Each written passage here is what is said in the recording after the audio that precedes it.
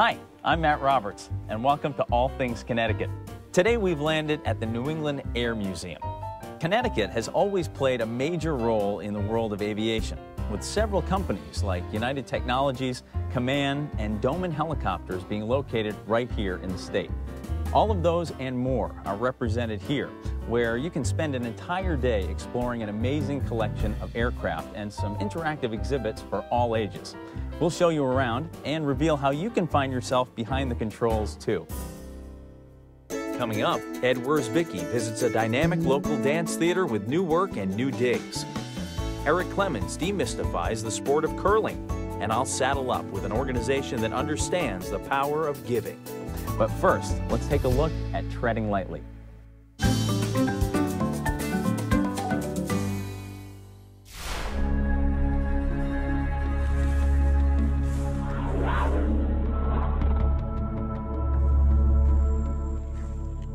For decades, reports from all corners of Connecticut, people claiming to see the elusive mountain lion, but never a confirmed sighting. Until now. Turning up first in Greenwich, of all places, the swanky suburb of New York, more suited to movers and shakers than reclusive predators. Then making its way to Milford a few days later, where it's killed by a car on the Wilbur Cross Parkway. We put a great deal of effort trying to determine where this animal came from. The official word from the agency that tracks wildlife here in Connecticut? A rare case of a cougar that wandered from Wisconsin in search of a mate. That's where his head was. But for the people who swear they've seen one, just more proof mountain lions are among us. Kind of jumped over the top of the guardrail and rolled off. An early morning in late October. East Hatham's animal control officer, Michael Zaki, responds to a complaint about a barking dog.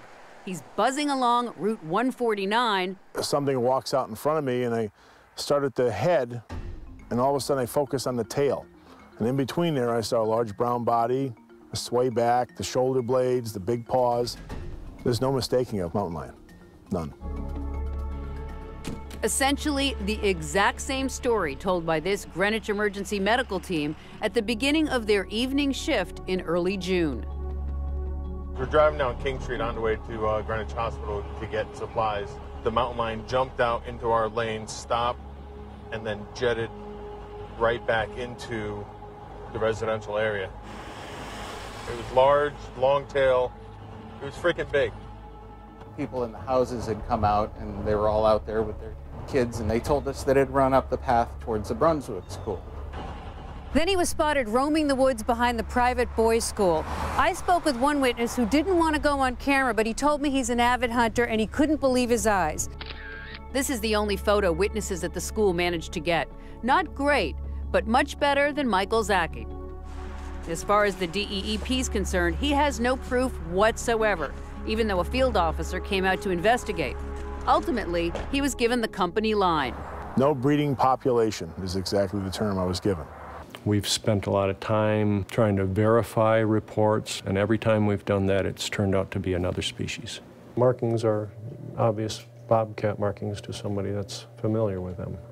Spots on the insides of its legs. It's got the white behind the ears. Paul Rigo basically scoffs at the idea that mountain lions populate Connecticut.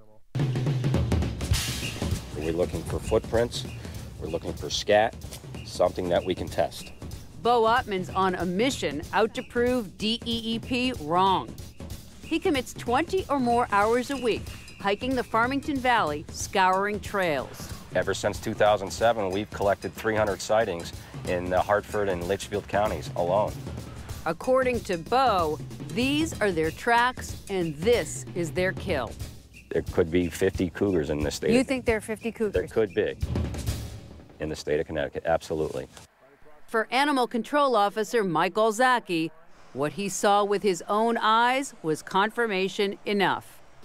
If so many people see it, they must be here. It's not Bigfoot, it's a mountain lion. For Treading Lightly, I'm Christina DeFranco.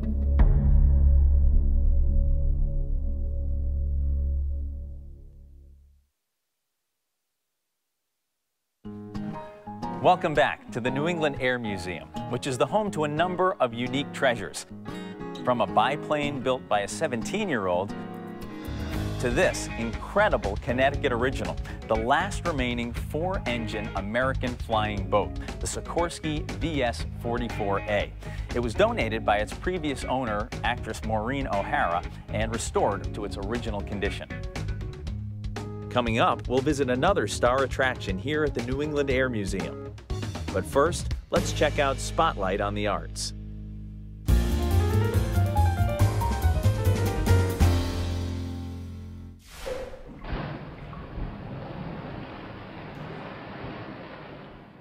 There's a storm brewing in the garden on Arbor Street in Hartford, where the power of ritual becomes a reason to dance. Ritual is about repetition. Performance is about repetition.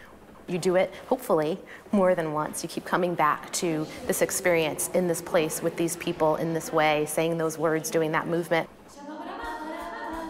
By weaving together modern dance, media, gesture, and theatrical storytelling, the Scapegoat Garden Dance Company celebrates the human experience and gives meaning and purpose to the role of the artist in our communities. That's really the role of an artist, that you are the mirror to the community, that you sort of reflect back to them, this is who we are, this is what we value, this is where we've been, this is where we're going. And the artists choose to be that. We sort of are willing scapegoats in that way. For artistic director Deborah Goff, the work should give credit to an audience's honest fascination with the human body and how keenly it communicates.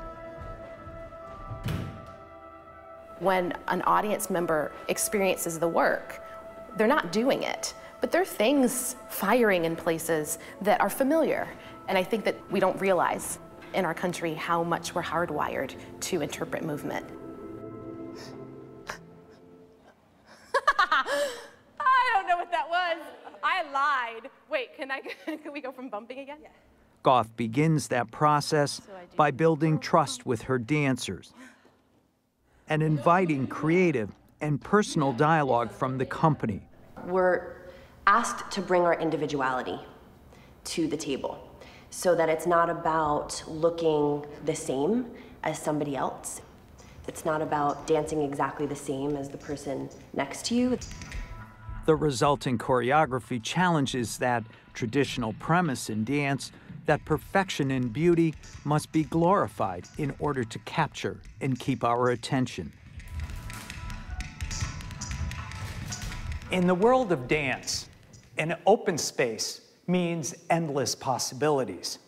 But for Scapegoat Garden, it's an intimate space that has inspired a new kind of dance vocabulary, one that brings the audience inside the performer's experience. They're supposed to think and feel and be engaged with us and have an experience, which is why we like small environments where they're right there and we're right here and they can kind of feel like they're in it. Set within a total environment that Goff calls the hospitality aesthetic, this recent salon performance featured their newest work, Rebirth. It captures the rituals of the American baby shower.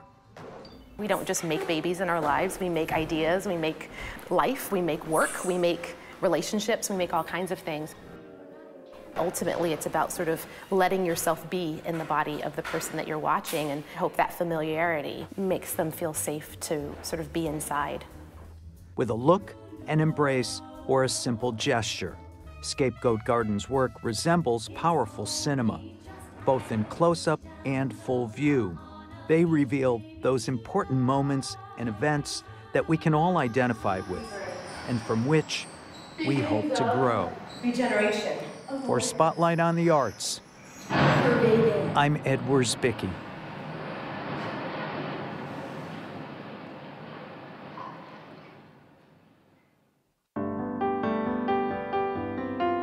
Here it is, the crown jewel of the New England Air Museum, the B-29A Superfortress. It's an incredible gem that just has to be seen to be believed. The museum obtained it in 1973, but the plane was damaged and the museum destroyed by a tornado in 1979. The museum opened its current location in 1981, and with many years of hard work, brought this incredible aircraft back to its original condition.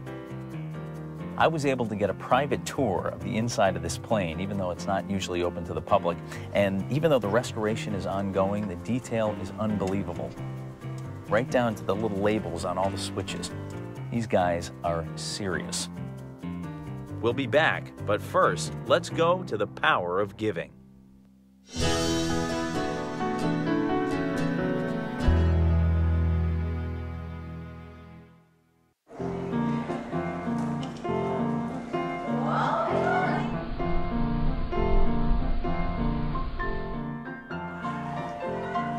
Good girl. Here in Old Lyme, there's a 120-acre, fully equipped equestrian facility that's created a path to hope for people with disabilities and challenges of all kinds. High Hopes Therapeutic Riding is an organization that understands the power of giving. High Hopes is a magical place, a place where humans and horses work together to help children and adults with disabilities. Right now, we serve 230 people every single week. Nice job. The physical thing that happens when a person sits on a horse, their pelvis is moved in a manner that mimics normal human gait movement. So that time on the horse, all of a sudden their body starts to say, yeah, this is what it's like, great, now I know what to do. So we'll start to see changes in posture, balance, body awareness. High Hopes is able to maintain its world-class facility and serve so many riders because of a group of over 600 dedicated volunteers. Volunteers are our lifeblood. They really are. They give so much to us each and every day. One of those volunteers is Sharon Torrenti, who has been giving her time to High Hopes for 9 years. She spends many of her hours working directly with young riders. A lot of children, when they first get on the horse, have a little bit of fear. And as soon as that fear goes, they just blossom and they start to listen to the instructor. Some, they're here just to be able to talk, to say something. They're very quiet. And as soon as they start to trot, then they start to talk. And their riding skills improve so much. It's just a great thing to watch. Children make up a large percentage of High Hopes riders, and the wide range of challenges that riding can help with has made the organization a favorite of school systems. They have found the environment of the working here with the horse has been successful in achieving gains in speech and language, social skills, behavior. The children find it absolutely enthralling. They get to ride a horse and you'll see maybe we'll sit sideways or backwards, and they work with their volunteers who are familiar with each of the children and what they're working on, so we're constantly building skills. Is that his tail? He's wet from being out in the rain. What do you tell him? Walk on, walk on. We're working on things like language, expressive language, receptive language, turn taking, eye contact. Parents who bring their children to High Hopes see a sense of confidence develop in them as well. You see children whose confidence builds because of a sense of control that they have over the horse and a sense of partnership. The other thing is that children know from their horse, from their volunteers, from their peers that they're accepted. The benefits of therapeutic riding at High Hopes extend far beyond the riders. Our volunteers bring a great deal, without which we wouldn't be able to operate and do what we do, and our riders wouldn't have what they have each week. But our volunteers tell us that the reward for them is tenfold. Feel good? What are you going to tell your horse? Very nice. Horses are magic, and the people who work with the children, they bring that magic out. It's just wonderful.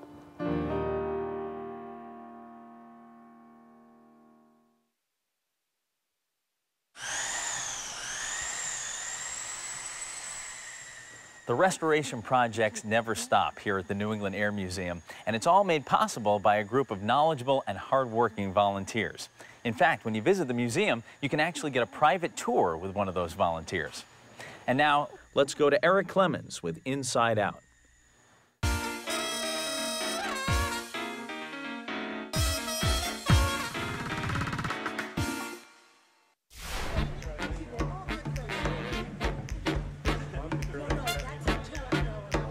Just what is curling anyway? Well, if anybody knows, the folks at the Nutmeg Curling Club do. But before they start playing this Winter Olympic sport invented in 16th century Scotland, I had to learn a bit more for myself. Most of the equipment you'll need is usually provided by the club you join. There's the sliders made of Teflon or duct tape. The latter is usually for beginners. There's the stabilizer to help with balance on the throw. You'll need a sweeper to help your teammates when they throw. And of course, we can't forget the 42-pound polished granite stone. Me? Well, I got a crash course, if you will, on throwing the rock. Yeah, now your left foot's going to slide out, and at the same time, you're pushing off with your right. Okay. Left foot slide out. And push off with your right. Not too great. I wasn't too good on my second or third attempts either. Slide forward and keep your foot flat. There you go. Now push off. There you go. That was better. It takes about 4 or 5 times sometimes for the body to get it. Perhaps I could get it by sweeping like the guys who play this game for real. Seemed easy enough. Sweep. Hard. Sweep. I was reminded of what shape I'm not in. This turned out to be quite an aerobic workout. Up. After a much-needed rest, I wanted one more try at throwing. And then you just push off. Left foot back. And despite almost busting my bottom because of the slipperier Teflon slider, my throw was almost acceptable. Whoops. Careful. All right, now, after the ice is prepared with a process called nipping, we can get on to the real curling. But first, the object. The circle is called the house, and what we're trying to do is get as close to the center, which is called the button, as we can. And any rocks that are closest to the center, once all 16 rocks have been thrown, those are the ones that will score. Ah, but there are so many more intricacies within this simple game, and getting that rock closest to the button or the center of the house. It all begins with your team of 4, including its skipper, who tells you what you should do with your throw and how much your sweeper should help the rock get to its intended destination. Sweep it. With blocking, bumping, and strategic moves at every turn, it's easy to see why some call this game chess on ice. Every one of the Nutmeg Curling Club members repeats the same saying, that this game is easy to learn, yet difficult to master. And it's efforts to do the latter that keeps each and every one of these members coming back for more. Believe it or not, third year, I'm still learning. But I enjoy it, and I enjoy working with the Special Olympics program on it. Quite social. In the beginning, you shake hands, you say good curling, and you're going out, you're competing, but you're competing amongst friends. And after games which can be quite contested, it's back to the warmth of the common room and socializing, which may include an adult beverage or two, but never ever includes any hard feelings. It's something they've done at the Nutmeg Curling Club 6 days a week for 50 years, and the tradition is alive and well. With your Inside Out report, I'm Eric Clemens. The New England Air Museum is a great destination for kids and families. They're going to love it here. They can check out cool interactive exhibits, their very own airport, and some great photo ops.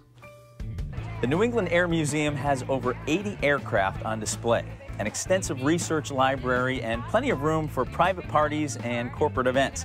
In fact, I'm having my birthday party here. They even have 9 special open cockpit days throughout the year. Today, the museum is hosting an event called Women Take Flight, which celebrates the pioneering women in the history of aviation, as well as their important roles today. I just guessed that I could fly a helicopter when I was a kid, and I was afraid to tell anyone because I thought that they would make fun of me. So this is great. I wish they had this when I was a kid. To experience it all, you just have to check it out yourself. I'm Matt Roberts. Thanks so much for joining us. We'll see you next week on All Things Connecticut. To see more All Things Connecticut, visit our website at cptv.org. Keywords, All Things Connecticut.